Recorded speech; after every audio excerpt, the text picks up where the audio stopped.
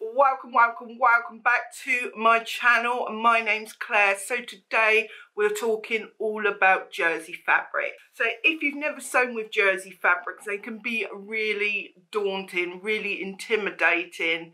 You might hear people who are experienced with them to say, just dive in, they're really easy, they're not as difficult as you think. And while all those things are true, it can still be intimidating if you've never sewn with them. Perhaps you've had an experience where you have tried to sew with them and it hasn't worked out for whatever reason and you've kind of avoided it. This video is going to really help you because I'm going to break down and give you some real actionable tips that are going to take you forward and increase your confidence tenfold. So before we get into the top tips, I just want to talk about what is jersey.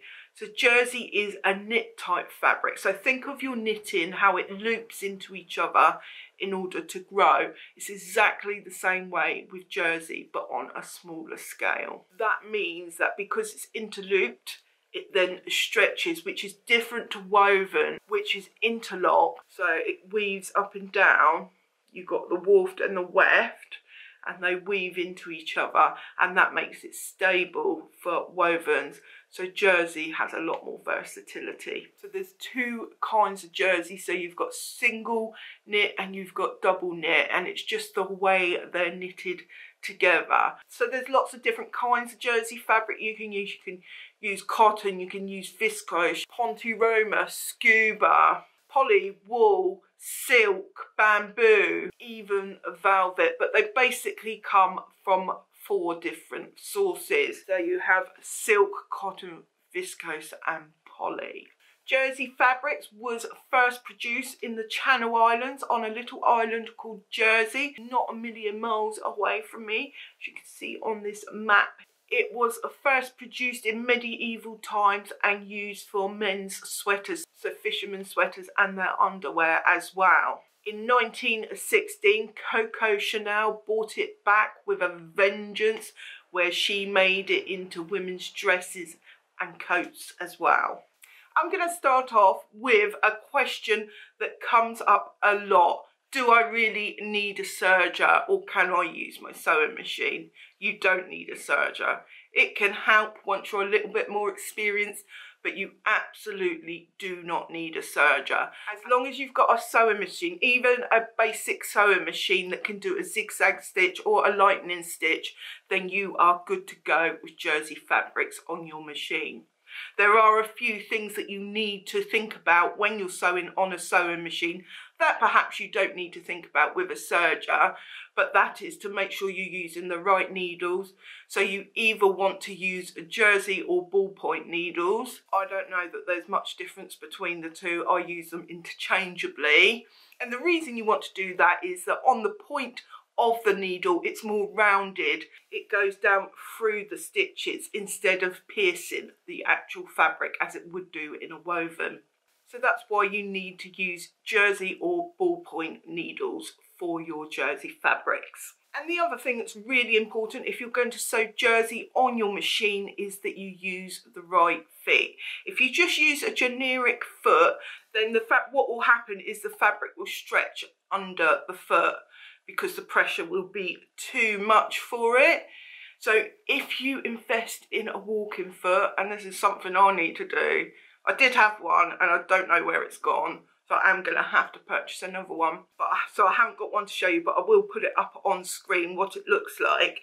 A walking foot is really good because basically when you sew with a normal foot, you've got no grip on the actual foot. The grip is on the feed dogs on the actual machine. So where the feed dogs will drag the fabric through, the foot is not dragging anything, and so the two pieces of fabric become a little bit disjointed. So if you use a walking foot, it does actually have feed dogs on the bottom of the top part of the foot. So then you've got your feed dogs on your machine and on your needle, and it's dragging the fabric through at an even rate. And also because it's an open foot, there's not so much pressure on it.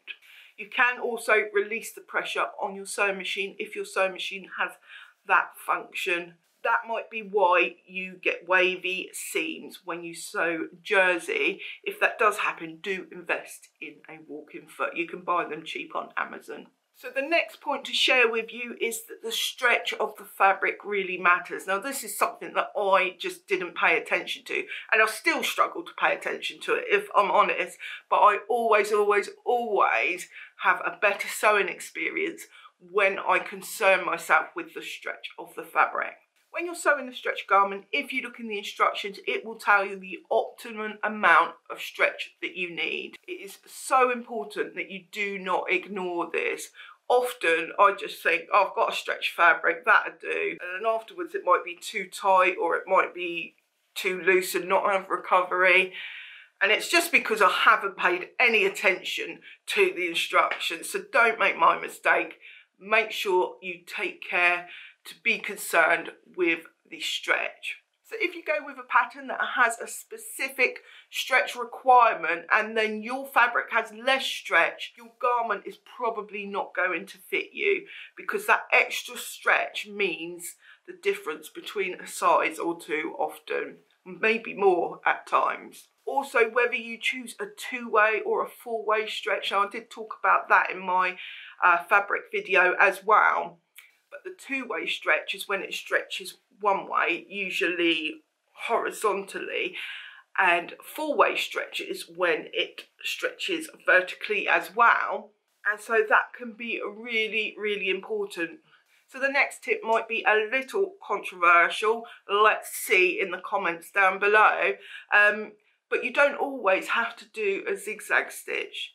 So a zigzag stitch when you're sewing jersey is there because your fabric stretches. So if you pull a straight stitch seam like that, it will pop. The stitches will pop and it will not be very good for your garment. But if you stretch a zigzag stitch, then it will stretch with the fabric. So in any areas where you are going to have stretch, so if you're pulling it over your neck, you'll want stretch. You'll probably want it stretchy under your arms because you move about. If you had a raglan sleeve, you'd want it stretchy there. But in areas where it doesn't stretch or you don't want stretch, then it's absolutely not necessary to do a zigzag stitch. So for example, I never do a zigzag stitch on my shoulder because I always stabilise my shoulders with a bit of organza ribbon, and that is woven and doesn't stretch anyway, and you do not want your shoulders to be stretching out.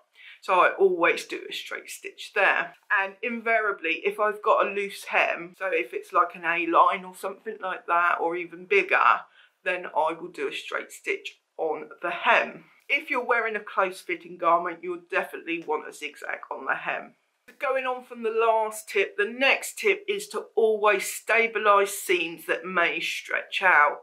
So I mentioned my shoulders. As I say, I always stabilise my shoulders. So say you're making a dress with a waist seam, you'll want to add some stabilisation to the waist seam, because the weight of the fabric with a dress will weigh it down and the waist seam will stretch down. My next tip for you is a biggie. It's a real biggie, and it's a biggie because I've only really just learned it in the last 6 months or so, and that is to stay away from cotton jersey for anything other than t-shirts or underwear. Maybe that's also a controversial statement, but that is my own experience. So earlier last year I made some Antrim dresses by Itch to Stitch, and I made the grave error of using cotton jersey. Now cotton jersey is lovely, it feels good on the skin, it's very comfortable and it's easy to sew in most cases, but it stretches like a beast. So you may remember from my Antrim dress I had to cut off the skirt because it had become uneven, and I levelled it all out on the edge of my seat. If you haven't seen that video, do check it out, it's hilarious. But from the edge of my seat, I levelled it out, not really knowing what I was doing, but I got there in the end. And within maybe a week, it had stretched out again. And I just ended up not fixing it. And I've got it somewhere for scrap fabric, or I sent it to the charity or something like that. I can't remember what I did now. So if you're cutting a pattern that's got a lot of weight to it, so say a dress or something that's cut on the bias, then cotton jersey is going to stretch out like a beast. Please, please, please do not forget this and waste your fabric. I should have made t-shirts with my lovely cotton jersey, but I didn't. And actually, I just sewed a couple of t-shirts. Can't show you one of them right now because it was a test that's not released. But I did the blue one, which was my DIY t-shirt, trace your own t-shirt tutorial. And actually, it wasn't as easy to sew as I thought it would be. And that was quite a thick cotton, organic cotton jersey. The next one is also super important. It's that your neckband should lay flush to your skin. I can't tell you how many neckbands I've seen where they stick out a little bit. Even in ready to wear, you see it with people who wear ready to wear. They've got these neckbands, and I've seen it on people who wear quite expensive clothes as well. But it should not sit out. If it's sitting out, the neckband's too big for you.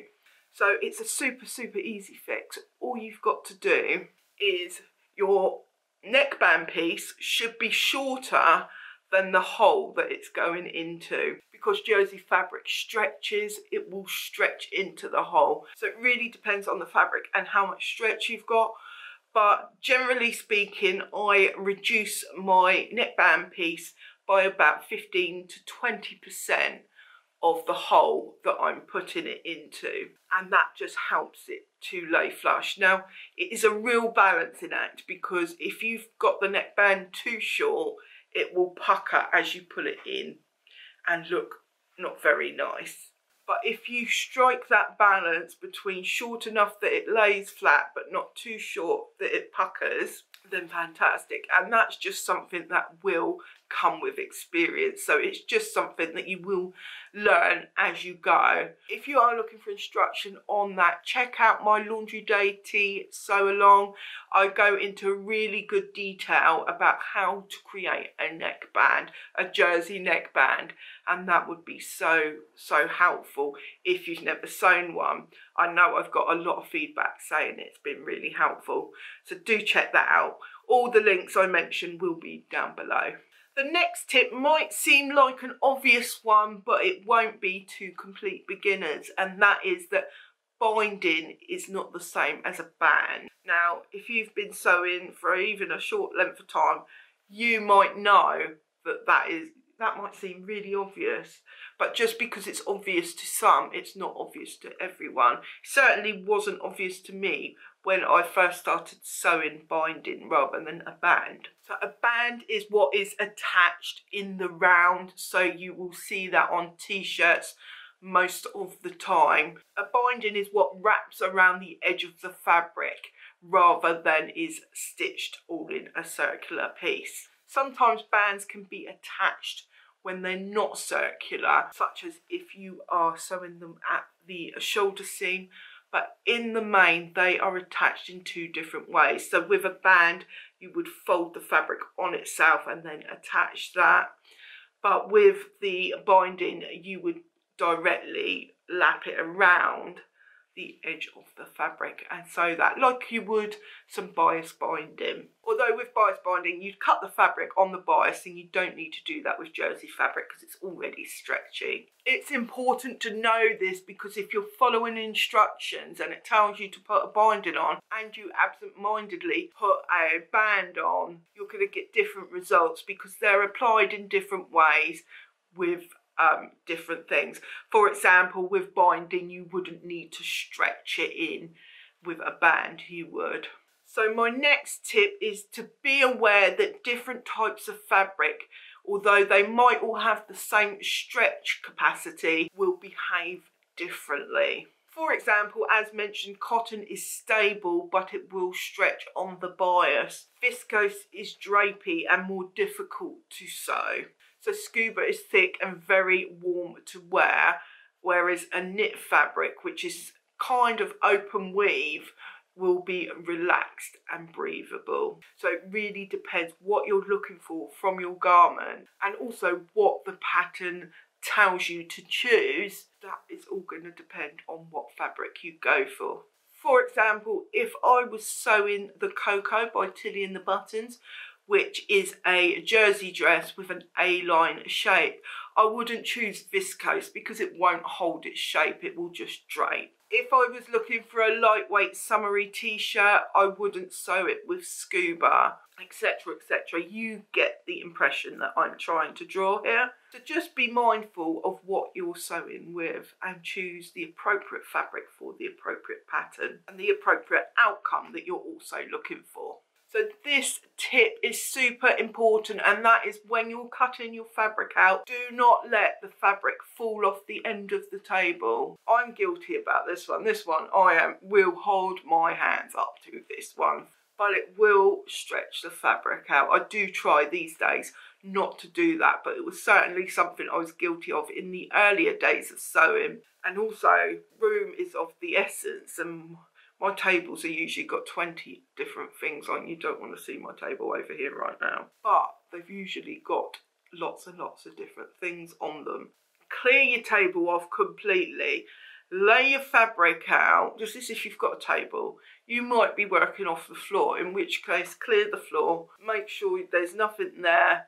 Although you can't. What am I talking about? What am I talking about? You cannot hang fabric off the floor.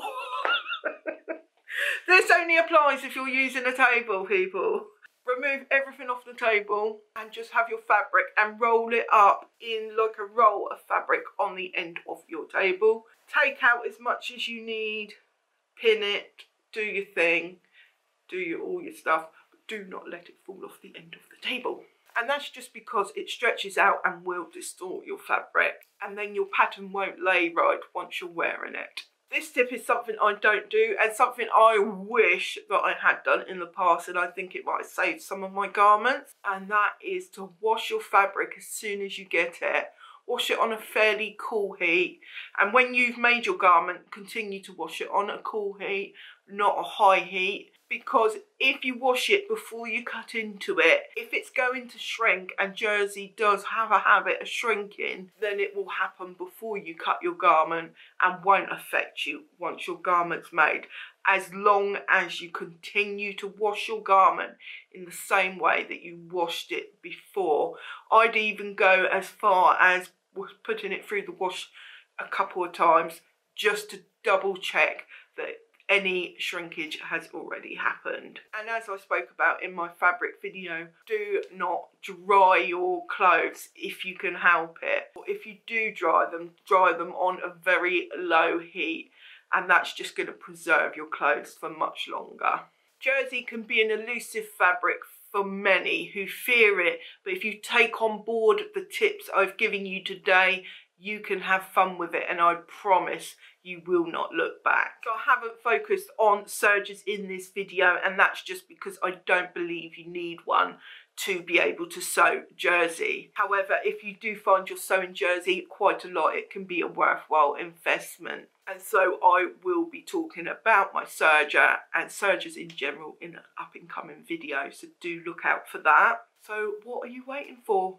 Dive in, it's time. Leave me a comment down below and let me know how you get on with it if you give it a go. Are you more willing to give it a go now you've watched this video? I would love to know. You know the drill. If you enjoyed this video and you did get value from it, do hit that like button. That really helps my channel. Subscribe for more videos like it, and I will catch you in the next one.